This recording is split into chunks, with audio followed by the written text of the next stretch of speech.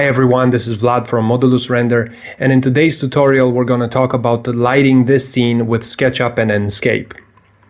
Let's take a look through the scene. We have a room, we have some openings for the light to come through, some furniture, this great chair by Pierre Jeanneret, some lamps, and some lighting. Now, the look we want to achieve, we can see in this reference photo, is something similar to this. We want a well-lit interior with very, very soft shadows, like these over here. Now, the way to achieve this in Enscape, and I'm just going to turn Enscape on so we can have a look. Right? Over here with the default values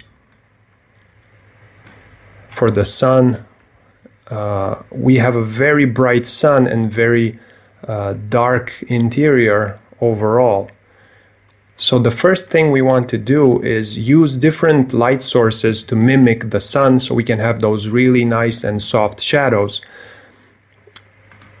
I'm going to open up the settings tab, go to atmosphere, and here where it says sun brightness, you'll notice if we turn down the sun, the intensity of the sun, the room will become more blue, or will have a bluish tint because of the yellow color of the sun going away, and it's being replaced by the blue color of the sky.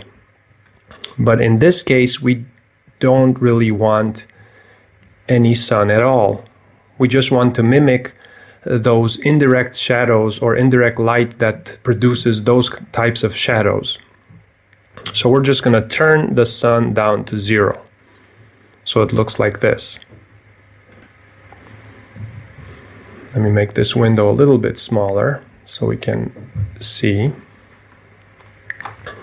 Now in SketchUp, I want to build, let's say, a fake sun to mimic those types of shadows that, if we take a closer look, it looks like they have even multiple shadows. It looks like we have multiple light sources that are casting different shadows, different very soft shadows, and the result are these types of multiple layers for the shadows. So how can we do that? I'm going to build a guideline over here for my sun. So my sun, or my fake sun, is going to be pointing that way from here. And we're going to use some spotlights to mimic that fake sun. Let me just put it here and over, maybe over here, and leave it like that. Now we'll see the result on the right. And because I want multiple shadows, not just one shadow, I'm going to make multiple copies. Let's say 5. And I'm going to do the same on the other direction. Maybe like this, and 5 more.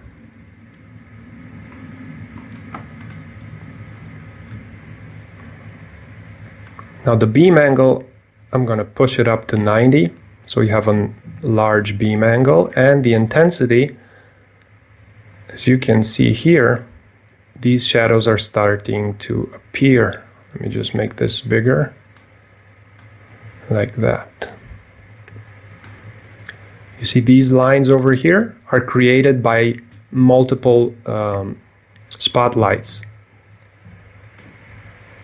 Well, let's make it even higher, a little bit higher, something like that.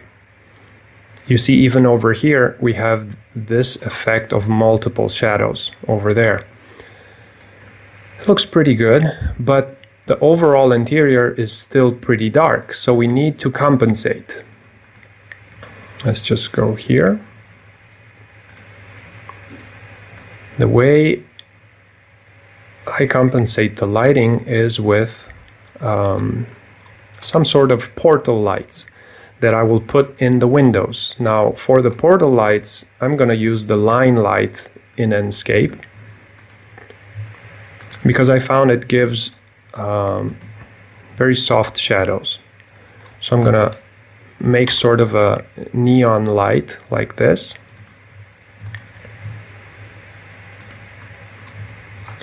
And make a panel, let's say, well, 5 again. I'll group these together, and I'm going to put this somewhere in the window. In all of the windows. Maybe 2 over here.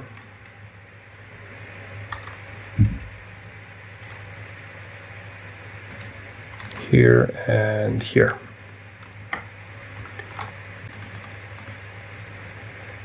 And make them a little bit brighter.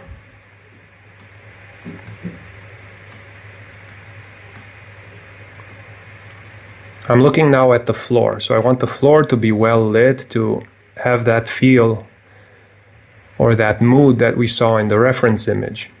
Something like this. Now it's beginning to look a lot better.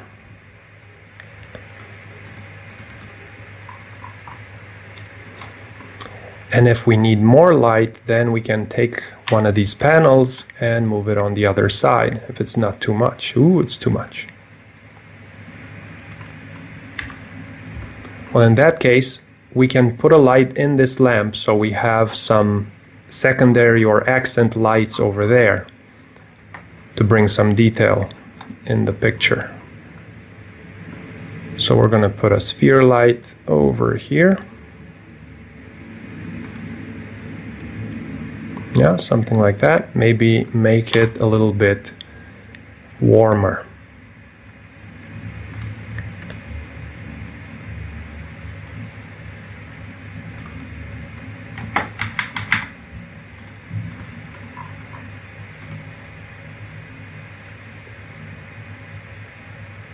And this is it as far as lighting is concerned. We turned off the sun. We made our little fake sun over here with multiple light sources, with multiple spotlights. So we have that nice soft shadow over here and over there. And then we used some sort of portal light in the windows, so we have this nice well-lit interior with a lot of ambient light.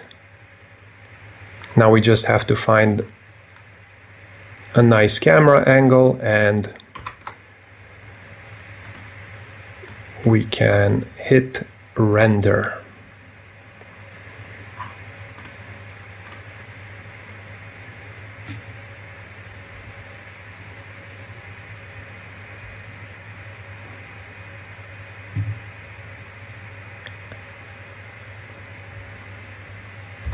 This is the final rendering that I did using this method. If you found this information useful, don't forget to subscribe and hit that like button. If you have any questions, please leave a comment below.